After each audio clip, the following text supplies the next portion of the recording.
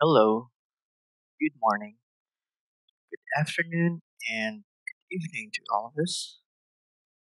Today, I will be discussing and demonstrating how I repair a printhead. But before going to the main topic of repairing a printhead, I would like to share a little backstory on how I started repairing a printhead. I started repairing my own printhead last year, 2022. The machine that I am using is a converted Epson L1800 printer. At first, I was very confident that I could run the machine without any problem. But after like 2 months of using it, a lot of problems, or there are a lot of problems, started to show up. I did a bunch of guides on how to do cleaning and unclogging and other things that ended up delaminating my printhead. So after what happened, I bought a new printhead just to continue with my DTF printing. Just a few weeks after I bought a new printhead, the problems showed up again. So I was very confused because I already asked some enthusiasts on how to properly operate a TTF machine. I did check the humidity and temperature. I did wet cupping. I bought a separate tank just to run cleanings. I did a lot of things. There were a lot of opinions, this and that. I already checked the ink system. It was good, but the printhead still got nozzle plug. Also tried soaking the printhead for like a couple of days, well maybe a week, but the is still clogged. Also use ultrasonic cleaner. I did manual flashing, so the printhead got delaminated again. So like one day, I got curious if there are some people who tried repairing a printhead, specifically repairing a delaminated printheads. I did some research. I also asked some people, but it was very hard finding one. Um, well, there are a couple of videos online, but their procedures are somehow questionable. So, like one day, while searching for some answers and solutions online, I found a video that I thought was a promising one. So I ended up contacting the person and asked a lot of questions. At first, our conversations were very great. The person gave some tips and pointers that that led me to believe to buy the tools that were needed. So I bought the supplies from their online store. The microscope cost around $700, and the adhesive cost $250. So I waited for like 2 months to receive the items. Then, after receiving the items, I immediately contacted the person. So we had a very lengthy conversation. I followed his pointers, so on and so forth, but I could not do it properly. So I contacted the person again, but later on, for some reason, His answers kept on changing and slowly becoming inconsistent. Then all of a sudden, the person disappeared. So, after what happened, I started doing my own studies and research. I built up theories, do a lot of trial and errors. I also bought a bunch of busted printheads just to conduct my own experiments. Then, after like 9 months of trial and errors, I finally repaired the first printhead that is 100% usable. So it took me like months and almost a year to know how to fix a printhead. I am sharing this to you guys so that if ever you want to try repairing your own printhead, you will be guided already. So I will now be explaining the steps, the tools, and equipment that are necessary. The equipment that is necessary to have is a microscope and an ultrasonic cleaner. For the microscope, I do recommend using a stereo microscope with at least three times continuous zoom. An optional equipment to have will be a food dehydrator. I only use food dehydrator to make the printhead dry much faster. So these are the tools that I am using. The brush should be the softest brush that you can find. This is a makeup brush right here. Um, this one right here is also a watercolor brush. There were times that I am using a human hair. I am using human hair to clean individual nozzles. I also use razor blade to remove the nozzle plate from the nozzle. I also use 2000 grit sandpaper to remove all the adhesive.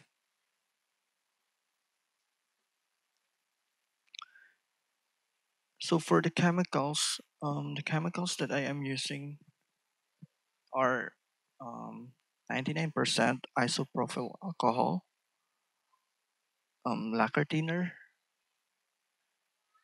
paint stripper. The paint stripper should be the fast acting one. I am using a gel type and a distilled water. So before we go and dive in on repairing a printhead, we need to know the basic parts of a printhead. So this is the printhead manifold. Inside this manifold is a super fine filter. The ink will be filtered out before entering the printhead going to the nozzles. This one right here is the rubber seal.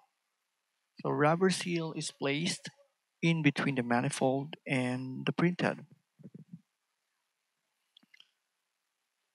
This one is the main printhead body. So the main printhead body is where the electronics and the nozzles of a printhead are located.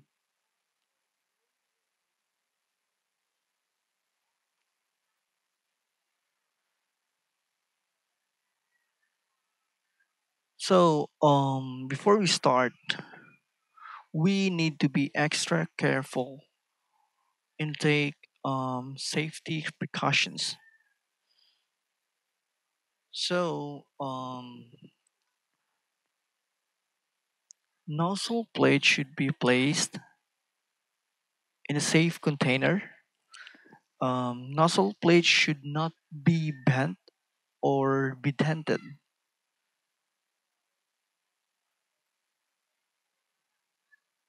So that would be the first one. The second one will be nozzle individual partition right here. So you need to be extra careful dealing with nozzle partitions.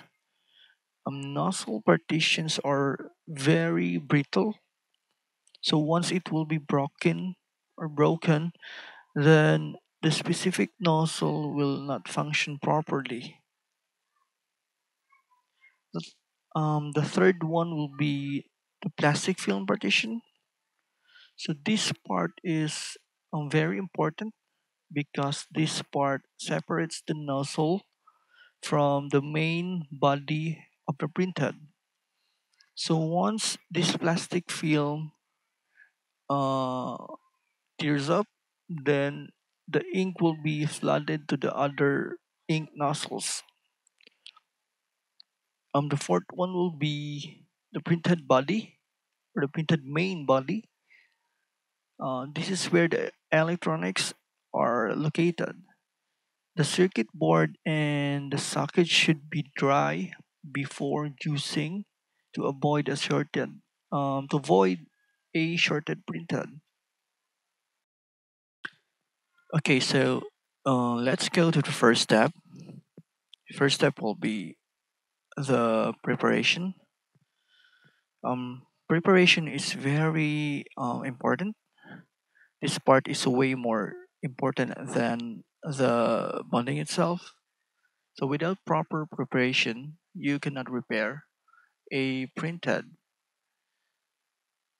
First preparation will be the cleaning of printhead. So in cleaning, we need to understand and determine which part of the nozzle needs cleaning. So parts that need cleaning are the nozzle plate, individual nozzles, and the surfaces that the adhesive will be applied to. So this is how I do clean uh, the printhead, particularly the nozzles. So I will show how I do apply um, the paint stripper. I I'm using a paint stripper because um, I tried a bunch of like chemicals to um, remove the ink. Um, as far as I experimented, the only chemical that can easily dissolve a DTF ink is a paint stripper. That's why that's why um, that's what I'm using. So um, most of the time, it will only take around 10 seconds or 30 seconds to like dissolve a dried DTF ink. But there are some cases that you need to like apply the paint stripper like more than 3 times, maybe 5 times, in order for you to remove the ink. So w- what I usually do is I apply a paint stripper, use a brush, then um, after like applying the paint stripper, so like I'll wait for 10 to 30 seconds, and then I will wash the paint stripper using a lacquer thinner. Then After that, I will clean the the printhead um, in in an ultrasonic cleaner just to wash off um, the paint stripper completely, and then I will do check again the nozzles. So if there will be still a dried ink, then I will be doing it again up until the nozzle will be completely clean. So like once you are done cleaning the nozzle, we need to make sure that the print head will be dry. So take note, the printhead should be moist free before applying the adhesive. Moist will affect the bonding of the nozzle plate. So I am using a food dehydrator just to make sure, or just to make the drying faster. The temperature of the food dehydrator, it will be between 60 to 62 degrees Celsius, and I will leave it for like 24 hours. So after that, once the printhead is completely dry, then that's the time that I will be preparing to apply the bonding compound or the adhesive. So anyway, before like applying the adhesive, we need to align the nozzle plate first. So I do align the nozzle plate first before applying the adhesive.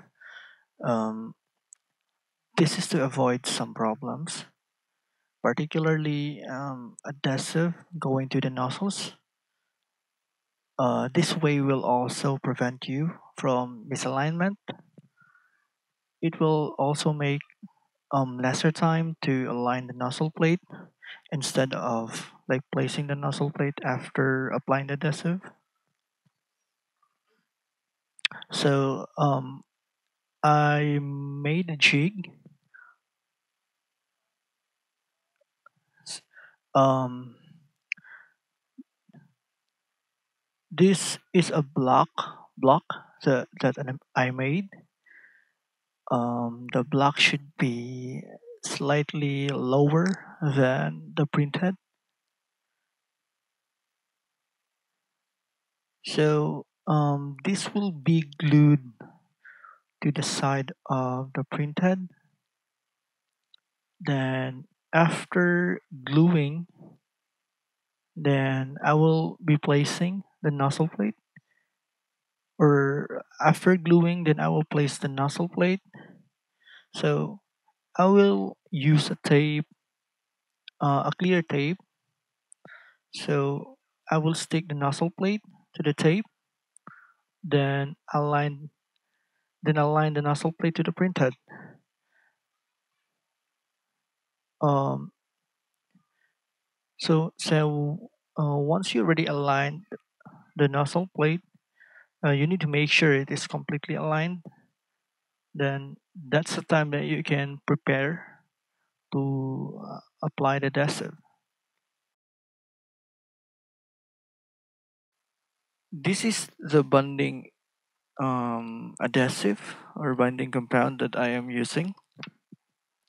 I have tried a bunch of adhesive before, um, but this is like the only adhesive that really works for me. I discovered this from a friend of mine who repairs hearing aids. He uses this to isolate the inner diaphragm and other parts of the hearing aid. Comparing to the adhesive that I bought from someone in China before, this adhesive is way more affordable than what they are selling. The adhesive that they are selling costs $250, and this one only cost around $29. And the good thing is you can use this adhesive for like 50 or more times to repair a print head. So anyway, um, to mix this adhesive, so you need to have a weighing scale that can weigh grams. The ratio of this adhesive is 1:1. So I usually have like 0.15 grams per part. So this weight is already sufficient to cover all the necessary parts of the nozzle. So you will be mixing this for like a minute or two. Um, the working time of this adhesive is like is the working time of this adhesive is 60 minutes. Um, Once you're done applying the adhesive, it is very important that you need to wait for 1 hour and 30 minutes before placing the nozzle plate. Once you place the nozzle plate,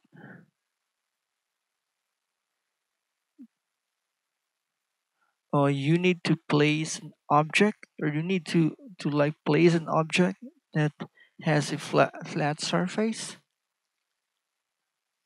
The weight should be, I mean, the weight of the object should be around 300 to 350 grams. So once you're already done with the procedure, the bonding and the placement of the nozzle plate, so we will now go to the curing time. So the minimum curing time is 72 hours. But what I usually do after like 72 hours, um, is I will be placing the printhead inside the food dehydrator for 24 hours. The temperature will be like 60 degrees Celsius. Then once once done, so I will be testing the printhead in the printer. These are the places that need adhesive. As you can see, there is a drawn red marking. That red marking is where the adhesive will be applied. For the nozzle part is the most time consuming when applying adhesive. So you so as you can see, there is also drawn red marking. So you need to cover those parts. Uh, then just apply the adhesive um evenly. Um, if you are like wondering how I concluded where the adhesive will be applied, um, I investigated the printed before. I sanded some parts of the printhead. So as you can see, um, The surface of the sanded part became flat, so it is very obvious that the only part of the printhead that should not have an adhesive should be the nozzles. So you need to be careful not to apply adhesive to the nozzle to avoid problems. So like once you are done applying the adhesive, you need to wait for at least an hour and 30 minutes before placing the nozzle plate.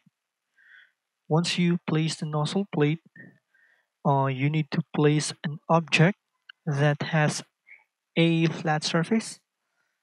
The weight of the object should be around 300 to 350 grams. Then, after that, you need to wait for at least 72 hours. And after the curing, or after curing the printhead, then that's the time that you can test the printhead.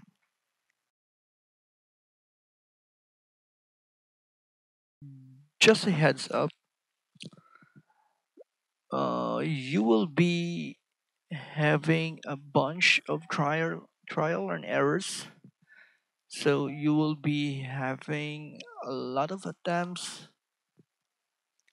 but once you have successfully repaired a printhead, next repairs will be easier for you since you already know the steps. So,